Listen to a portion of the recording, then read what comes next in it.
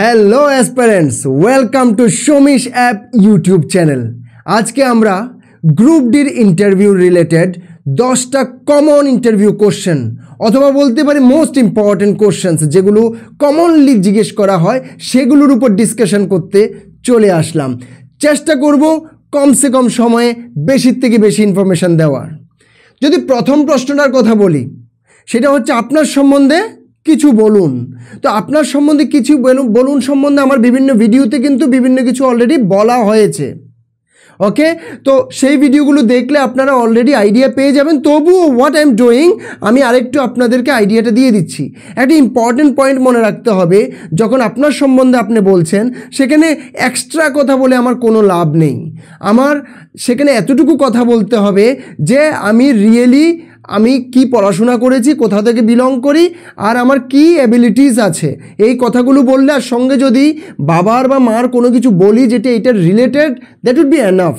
তো আমি গেছি সেখানে নিজেকে সেল করতে, আমি নিজেকেই যাতে আমার নিজেকে নিয়ে আমি ওনাদেরকে ইমপ্রেস করতে পারি। তো সুতরাং সেখানে আমার যে মোস্ট ইম্পর্টেন্ট পয়েন্টগুলো আছে, যেগুলো আমার ইন্টারভিউ রিলেটেড, যেনারা বসেছেন আমাকে জাজ করার জন্য, ওনারা যাতে আমার উপর ইমপ্রেস হন সেই রিলেটেড পয়েন্টগুলোই বলবো। এক্সট্রা পয়েন্ট বলে সেটাকে কনফিউজ করে কোনো লাভ নেই, ঠিক আছে? এই জিনিসটা একটু মাথায় রাখবেন। তারপরে যদি আপনাদের ফিল হয় যে এই সম্বন্ধে একটু আইডিয়া দিতে হবে বা আরও একটু ইন ডেপথ ভিডিও বানাতে হবে, প্লিজ বলবেন, কমেন্টে জানাবেন। সুতরাং আমরা so that we can prepare such videos also. Next প্রশ্ন যদি আমি বলি, প্রথমটার সম্বন্ধে কথা বললাম, একটু ভিজিবিলিটি কম হতে পারে, এখানে ছোট লেখা সেই হিসাবে। সেকেন্ড প্রশ্ন যদি বলি, why do you want to work for government, আপনি গভর্নমেন্টের জন্য কেন কাজ করতে চান? তো সেই ক্ষেত্রে আমি এক্স্যাক্ট উত্তরটা বলছি না, আপনাদেরকে পয়েন্টটা বলে দিচ্ছি যে আমি কেন গভর্নমেন্টের সঙ্গে কাজ করতে চাই। একটা ইম্পর্টেন্ট উত্তর হচ্ছে যে আমরা পাবলিকের জন্য কাজ করতে চাই, আমি পাবলিকের জন্য কাজ করতে চাই, মানুষের সেবার জন্য কাজ করতে চাই। এই ধরনের যে উত্তরটা, এই রিলেটেড যখন আপনি একটা উত্তর বানাবেন, সেটা আমার মতে খুবই ভালো হবে, ঠিক আছে? তো এইটা আপনি মনে রাখবেন। নেক্সট প্রশ্নে যদি আমি যাই, যে how would you handle A challenging situation at work, এই ধরনের প্রশ্ন আসবে কেন? আপনি গ্রুপ ডির অ্যাকচুয়ালি অনেক ধরনের কাজ থাকে, তো সেখানে কিছু কিছু কাজ একটু চ্যালেঞ্জিংও হতে পারে। আপনাকে একটা ডিপার্টমেন্ট থেকে আরেকটা ডিপার্টমেন্টে পাঠালো কোনো একটা কাজের জন্য, সেখানে গিয়ে দেখবেন যে আপনি যে জন্য গেছেন সেখানে ওনারা কোঅপারেট করছেন আপনার সঙ্গে, তো আপনার একটা চ্যালেঞ্জিং সিচুয়েশন হতেই পারে। কিন্তু এখান থেকে আপনার বস বলে পাঠিয়েছে যে না, সেখানে গেছো তো এই কাজটা একদম পারফেক্টলি করেই ফিরে আসতে হবে, তা আপনি সেখানে চ্যালেঞ্জিং সিচুয়েশনে পড়ে যাবেন। তো সেই সিচুয়েশনকে আপনি কিভাবে হ্যান্ডেল করবেন, এটা জাস্ট একটা এক্সাম্পল বললাম। এরকম অনেক ধরনের চ্যালেঞ্জিং সিচুয়েশনের চিন্তা আপনাকে করতে হবে, সেই হিসাবে কিন্তু অনেক ধরনের প্রশ্ন আসতে পারে, ঠিক আছে? তো এটা হচ্ছে এক ধরনের প্রশ্ন।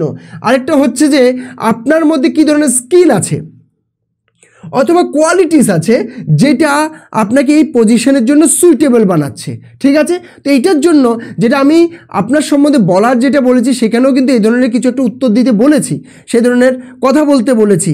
সেম টু সেম এখানে ইম্পর্টেন্ট হচ্ছে যে আমি গ্রুপ ডি হব, সেটা আমার যে স্কিল আছে, আমার যে অ্যাবিলিটি আছে, আমার যে কোয়ালিটিস আছে, সেগুলো কিভাবে এখানে কাজে আসবে। তো প্লিজ সেই হিসাবে আপনার যে অ্যাবিলিটি আছে সেই হিসাবে আপনি রেডি থাকুন, যে গ্রুপ ডির কী কাজ সেটা ভালোভাবে বুঝুন, বুঝার পর সেই হিসাবে রেডি থাকুন যে হ্যাঁ, গ্রুপ ডির হিসাবে আমার এই অ্যাবিলিটিগুলো থাকা দরকার, সেগুলো আমার মধ্যে এইভাবে আছে বলবো, ঠিক আছে? তো ক্লিয়ারলি রেডি থাকুন। আরেকটা ইম্পর্টেন্ট হচ্ছে যে how do you handle conflicts or ডিসএগ্রিমেন্টস in the work place. Exactly প্রশ্নটা তো আর এইভাবে আসবে না, প্রশ্নটা এইভাবে আসবে যখন আপনি একসাথে কাজ করছেন অনেক লোকের সঙ্গে, তো হতে পারে সেখানে একটা বিভিন্ন ধরনের সমস্যা হতে পারে, ওয়ার্কারের সঙ্গে সমস্যা হতে পারে, আপনার সিনিয়রের সঙ্গে সমস্যা হতে পারে, বিভিন্ন লোকের সঙ্গে, সিটিজেনের সঙ্গে সমস্যা হতে পারে। তো সেই জিনিসটাকে আপনি কিভাবে হ্যান্ডেল করবেন, তো এই জিনিসটাতে একটাই জিনিস মনে রাখতে হবে, যেখানেই কাজ করি না কেন আমাদের কিন্তু চ্যালেঞ্জিং সিচুয়েশান আসবেই। নিজের যে অন্যান্য কলিগসরা আছে ওনাদের সঙ্গে সমস্যা হতে পারে, বিভিন্ন ধরনের সমস্যা হতে পারে। তো প্রত্যেকটা ক্ষেত্রে আমাদেরকে মনে রাখতে হবে, যতই মাথা গরম আমাদের বাড়িতে থাকুক না কেন, মা বাবার সামনে, সেখানে গিয়ে কিন্তু মাথা গরম করলে হবে না। প্রপার ওয়েতে আমাদেরকে কিন্তু কন্ট্রোল করতে হবে সিচুয়েশনটাকে। তো এই জিনিসটা মাথায় রাখতে হবে। তো আপনার উত্তর হতে হবে যে আমি কুল থাকবো, কুল থেকে আমি নিজেকে চিন্তা করব যে এই জিনিসটাকে কিভাবে, কারণ সেখানে ঝগড়া করে লাভ হবে না। তো এই পয়েন্টটা আমি বলে দিলাম, এটার উত্তরটা অবশ্যই সবাইকে সবার মতো করে একটু ডিফারেন্ট ওয়েতে বানাতে হবে। আলটিমেট উত্তর এটা হবে যে আমি সেখানে ঝগড়া করব না, আমাকে সলিউশন করতে হবে। এই জিনিসটা আপনাকে মাথায় রাখতে হবে, ঠিক আছে? তো যদি আমি নেক্সট পয়েন্টে যাই, what are the task of group D, খুব ইম্পর্টেন্ট, খুব ইম্পর্টেন্ট। এটার উপর চাইলে আমি একটু বড় ভিডিও নিয়ে আসবো, যাতে করে আপনাদেরকে মানে আরও ভালোভাবে বুঝিয়ে দিতে পারবো। এখন সংক্ষেপে যদি কিছু পয়েন্ট বলি, আমি কিছু পয়েন্ট এখানে লিখেও রেখেছি। একটু প্রিন্টিং অ্যাসিস্ট্যান্স, এটা একটা কাজ হতে পারে। মেনটেনেন্স অ্যান্ড ক্লিনিং রিলেটেড কিছু কাজ হতে পারে। অফিসের বিভিন্ন সাপোর্টের উপর কাজ হতে পারে, ঠিক আছে? এবার রেকর্ড কিপিংয়ের উপর কাজ হতে পারে, ঠিক আছে? Assisting in meetings and events, এটা একটা কাজ হতে পারে। আরেকটা কাজ হতে পারে সিকিউরিটি অ্যান্ড সেফটি। ওকে, অফিসে ফর এক্সাম্পল সিসিটিভি লাগানো আছে, তো আপনাকে কিন্তু এই কাজটা দিতে পারে যে সিসিটিভিটা দেখার দায়িত্ব আপনার। তো এই ধরনের হতে পারে, ঠিক আছে? আর assistance two higher level staff, আপনার যে উপরের লেভেলের স্টাফগুলো থাকবে ওনাদেরকেও অ্যাসিস্ট করা কিন্তু আপনার কাজ। তো এই ধরনের কিছু কাজ আপনাদেরকে বলে দিলাম। যদি আপনারা চান সেই হিসাবে আমি আরও এটাকে ডেসক্রাইব করে প্রপার ওয়েতে বলবো, আরেকটা ভিডিও নিয়ে আসবো, so that you guys would be ready, আর সেই হিসেবে উত্তরটা দিতে পারবেন। আরেকটা প্রশ্ন আসতে পারে যে ফাইল ম্যানেজমেন্ট সম্বন্ধে আপনি কি জানেন?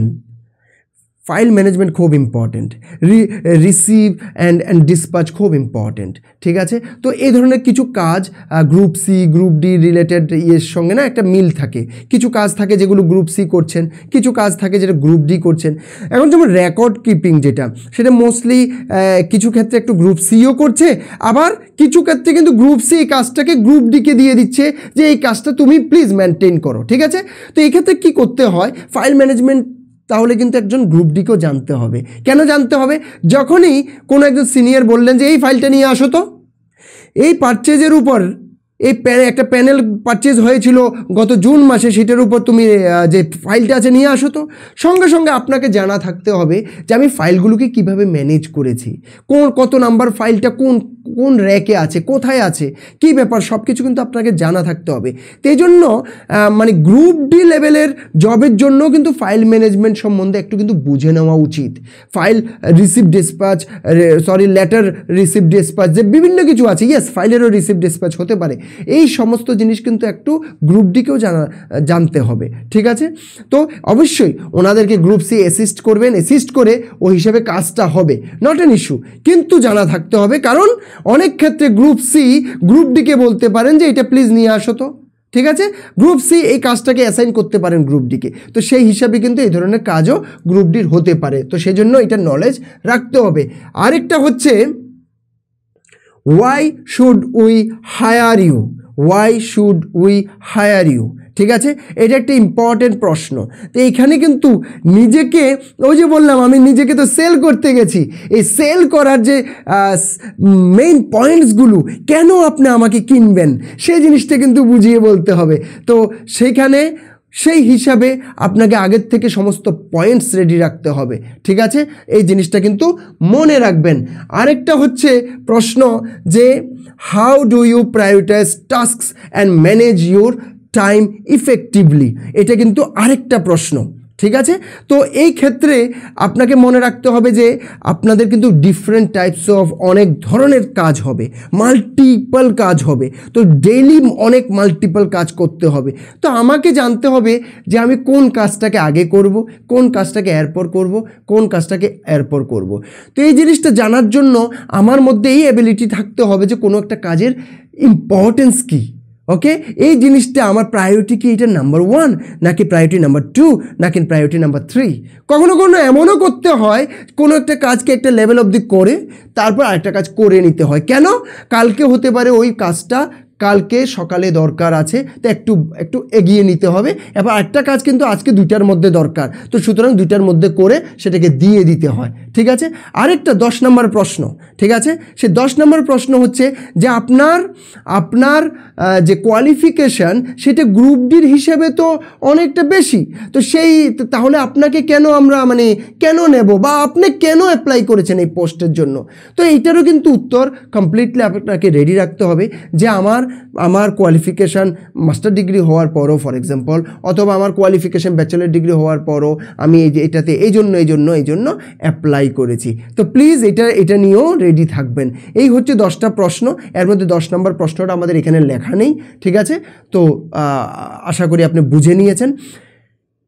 এই ধরনের যদি আরও বিভিন্ন টাইপের ভিডিও লাগে, কোন টপিকের উপর আপনাদের ভিডিও লাগবে, প্লিজ কমেন্টে লিখুন। সুতরাং আমরা ওই ধরনের টপিকের উপর আপনাদের জন্য ভিডিও নিয়ে আসতে পারবো। আর প্লিজ চ্যানেলকে যদি এখনও সাবস্ক্রাইব না করেন, please subscribe the channel. I am sure you will be benefited. We are coming up with so many different types of courses like TET, banking, TPSC, SSC, railway, army, বিভিন্ন টাইপের courses নিয়ে আসছি। তো সুতরাং আপনাদের অনেক উপকার হবে, আই এম শিওর। তো প্লিজ সাবস্ক্রাইব করুন চ্যানেলকে, and thank you very much for watching me. Thanks a lot.